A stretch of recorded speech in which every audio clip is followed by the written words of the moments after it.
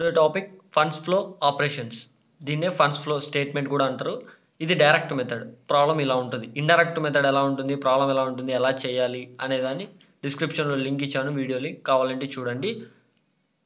ఈ funds flow operations ఎక్కడ నుండి వచ్చిందంటే financial statement అనాలిసిస్లో one type of concept ఇది.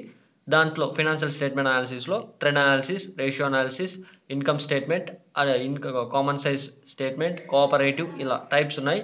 ఇందులో ఫండ్స్ ఫ్లో ఆపరేషన్స్ ఎలా చేయాలో చూద్దాం. జస్ట్ మనకు తెలియాల్సింది దీంట్లో నెట్ ప్రాఫిట్ ఒకటి అండ్ ఏవి యాడ్ చేయాలి, ఏవి లెస్ చేయాలి, అంతకు మించి ఇంకేం అవసరం లేదు దీంట్లో. ఫస్ట్లీ ఫార్మాట్ ఎలా ఉంటుందంటే టేబుల్ ఫార్మాట్ ఇలా ఉంటుంది. పర్టికులర్స్, అమౌంట్ హెడ్డింగ్ వచ్చేసి ఇక్కడ ఏమవుతుందో జరుగుతుందో ఆ హెడ్డింగ్ రాసుకోండి, ఫండ్స్ ఫ్లో ఆపరేషన్స్ అని చెప్పేసి. నెక్స్ట్ మనం రికార్డ్ చేయాల్సింది వచ్చేసి నెట్ ప్రాఫిట్. అంటే నెట్ ప్రాఫిట్ సింగిల్గా ఉంది, అంటే ఒకటే ఉంది. ఓపెనింగ్ ఏదో తెలియదు, క్లోజింగ్ ఏదో తెలియదు. వాడు డైరెక్ట్ ఇచ్చాడు, ఇంకొక నెట్ ప్రాఫిట్ లేదు, డే టైంలో మెన్షన్ చేయలేదు. కాబట్టి ఈ నెట్ ప్రాఫిట్ డైరెక్ట్గా అవుటర్ కాలంలో వేసుకుంటాం రికార్డ్ చేసి. ఒకవేళ రెండు ఉంటే ఒకదాన్ని ఇంకొక దాంతో మైనస్ చేసి వన్ టైప్ ఆఫ్ అమౌంట్ వస్తుంది. ఆ అమౌంట్ని డైరెక్ట్ అవుటర్ కాలంలో వేసుకుంటాం, లేకపోతే లాస్ట్లో లెస్ చేసుకుంటాం.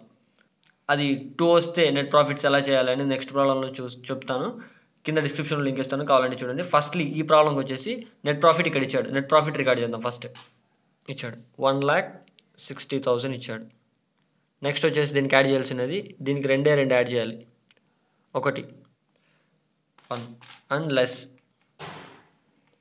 ఇక్కడ యాడ్ చేయాల్సి వచ్చేసి non fund are non operating which are already debited to PNL account అని రాసుకోవాలి పైన హెడ్డింగ్. కింది దానికి వచ్చేసి non fund are non operating which are already credited. ఇక్కడ డెబిట్ అని వస్తుంది, ఇక్కడ క్రెడిటెడ్ పిఎన్ఎల్ అకౌంట్ అని వస్తుంది. అంతే, హెడ్డింగ్స్ రాసుకోవాలి రెండు, యాడ్ అండ్ లెస్ ఇలా. నెక్స్ట్ వచ్చేసి ఇక్కడ యాడ్ చేయాల్సింది వచ్చేసి ఇక్కడ ఏమైతే మనకు లాస్ ఉన్నాయో వాటిని యాడ్ చేస్తాం, ఏవైతే ప్రాఫిట్స్ ఉన్నాయో వాటిని లెస్ చేస్తాం. ఇక్కడ ఏమనిపిస్తున్నాయి, ప్రాఫిట్ అంటే అన్ని ప్రాఫిట్సే. ప్రాఫిట్ సేల్ ఆఫ్ ఫర్నిచర్ అంటే ఫర్నిచర్ అమ్మేటప్పుడు ఎక్స్ట్రా కమ్మాం అంటే 38,500 అలా ప్రాఫిట్ అనుకోవాలి. Next sale of buildings, profit sale of plant, good will return of అంటే రెడ్యూస్ అయింది అని అర్థం. అంటే గుడ్ విల్ అంటే మన మంచి పేరు రెడ్యూస్ అయింది, అది వన్ టైప్ ఆఫ్ లాస్ అవుతుంది. లాస్ ఏం చేయాలి, యాడ్ చేయాలి, రివర్స్ చేయాలి. అంతే, లాస్ని ఎప్పుడు లెస్ చేస్తాం కాబట్టి ఇక్కడ ఏది ఫండ్స్ ఫ్లో ఆపరేషన్స్ డైరెక్ట్ మెథడ్లో యాడ్ చేయాలి, ఏది లాస్ అన్నీ యాడ్ చేయాలి. Next transfer to general reserve అనేది ఏమవుతుంది, వన్ టైప్ ఆఫ్ లాసే, దాన్ని కూడా ఏం చేయాలి, యాడ్ చేయాలి. Next profit sale of patents అంటే మన పేటెంట్స్ని వేరే వాళ్ళకి అమ్మేసాం, దానివల్ల ప్రాఫిట్ ఏమొచ్చింది, 10,000 వచ్చింది, అది కూడా ఏమవుతుంది, ప్రాఫిట్ అవుతుంది. దాన్ని ఏం చేయాలి, లెస్ చేయాలి. నెక్స్ట్ వచ్చేసి loss on sale of machinery అమ్మేయడం వల్ల మనకి ఏం నష్టం వచ్చింది, 27,000 నష్టం వచ్చింది, దాన్ని ఏం చేయాలి, యాడ్ చేయాలి. Next depreciation on fixed assets 2,60,000 అంటే డిప్రిషియేటెడ్ అయింది, అంటే తగ్గింది, మన అసెట్స్ మీద కొంచెం రెడ్యూస్ అయింది, దాన్ని ఏం చేయాలి, యాడ్ చేయాలి.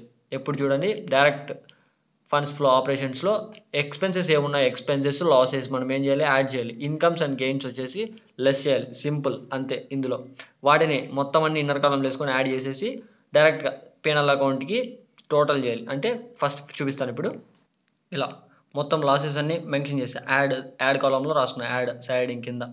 వాటిని ఏం చేసేవాడు, అమౌంట్ కూడా ఇన్నర్ కాలంలో రికార్డ్ చేస్తా, ఎందుకంటే ఇవన్నీ యాడ్ చేయాలనేసి చేసుకున్నా. మొత్తం అన్నీ యాడ్ చేసేసి ఇక్కడ ఇన్నర్ కాలంలో డైరెక్ట్ ఒక total amount certain amount outer కాలంలో వేసుకుంటా. ఎంత వచ్చిందంటే నాకు 5,61,000 వచ్చింది. ఈ టోటల్ మొత్తం 5,61,000. నెక్స్ట్ ఏం చేయాలి, ఇక్కడ యాడ్ అని రాసుకున్నాం కాబట్టి పిఎన్ఎల్ అకౌంట్కి ఎంతైతే నెట్ ప్రాఫిట్కి ఎంతైతే ఉందో దాన్ని యాడ్ చేసేయాలి. 5,61,000 మొత్తం యాడ్ చేస్తే 7,21,000 వచ్చింది. నెక్స్ట్ ఏం చేయాలంటే సేమ్ ఇక్కడ ప్రాఫిట్స్ ఏవైతే ఉన్నాయో వాటిని లెస్ చేయాలి. ఇక్కడ ప్రాఫిట్స్ మొత్తం అన్నీ రాసుకోవాలి, అమౌంట్స్ కూడా ఇలా చేసి ఇన్నర్ కాలంలో ఒక సర్టెన్ అమౌంట్ అంటే టోటల్ అవుట్ సైడ్ వేసి ఈ అమౌంట్కి అంటే ఈ అమౌంట్ కాదు ఈ అమౌంట్కి లెస్ చేయాలి. అంటే ఈ అమౌంట్ ఎక్కడ ఉంటుంది, ఇక్కడ దీంట్లోనే 7,21,000లో ఉంటుంది. ఈ అమౌంట్లో ఉంటే ఈ మొత్తం పర్టికులర్స్ ఏవైతే ఉన్నాయో ఎంట్రీస్ వాటి అమౌంట్ నుండి లెస్ చేయాలి. చూపిస్తాను ఎలా అంటే ఇలా. నెక్స్ట్ వచ్చేసింది మొత్తం అన్ని sale of furniture, buildings, plant, patents మొత్తం అమౌంట్స్ కూడా వేసేసా. ఆ అమౌంట్స్కి టోటల్ చేసేసా 87,000 వచ్చింది. 7,21,000 నుండి 87 తీసేస్తే 6,34,000 వచ్చింది. దీన్ని ఏమనుకుంటాం, ఫండ్స్ ఫ్రమ్ ఆపరేషన్స్ అనుకుంటాం. కింద సైడింగ్ ఇక్కడ పెట్టేసుకోవాలి అంతే. ఇది డైరెక్ట్ మెథడ్ చేసేది ఇలా. Next cooperative and income statement are description link ఇచ్చాను, కావాలంటే చూడండి. Thanks for watching.